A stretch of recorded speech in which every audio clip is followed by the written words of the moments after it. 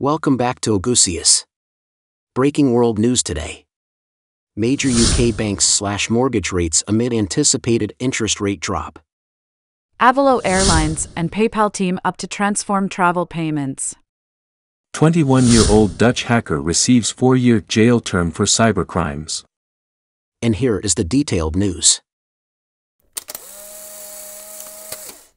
UK banks Halifax, HSBC, and First Direct are cutting mortgage rates in anticipation of a downward trend in interest rates. The reductions are significant, with Halifax offering a 5-year fixed rate of 4.53% for those with substantial deposits. Industry professionals are optimistic about the potential benefits for the market, as forecasts predict continued decreases in mortgage rates.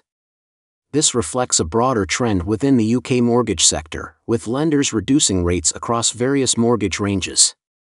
These developments could mark the start of more competitive mortgage offerings in the UK financial landscape.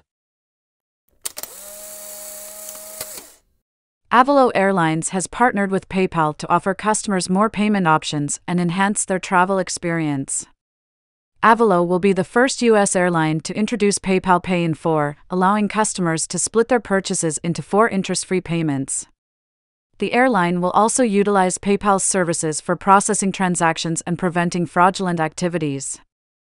Aviation's commitment to providing a hassle-free travel experience includes offering flexibility, advanced seat assignments, and unbundled travel-enhancing options.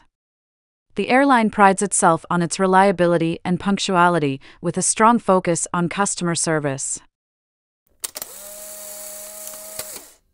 21-year-old Dutch hacker Van der S. from Zandvoort has been sentenced to 4 years in prison, with 1 year being conditional, for a series of cybercrimes including hacking into corporate computer systems, extortion, blackmail, and money laundering.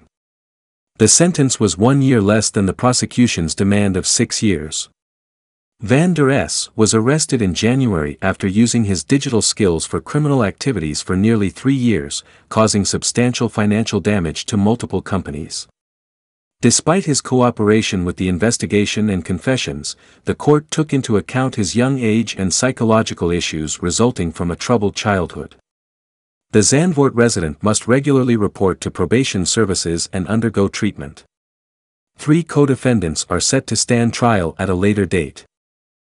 That wraps up our Breaking World News Bulletin for today. Stay informed and stay connected with Ogusius for more breaking news and comprehensive coverage. Thank you for joining us, and we'll see you next time.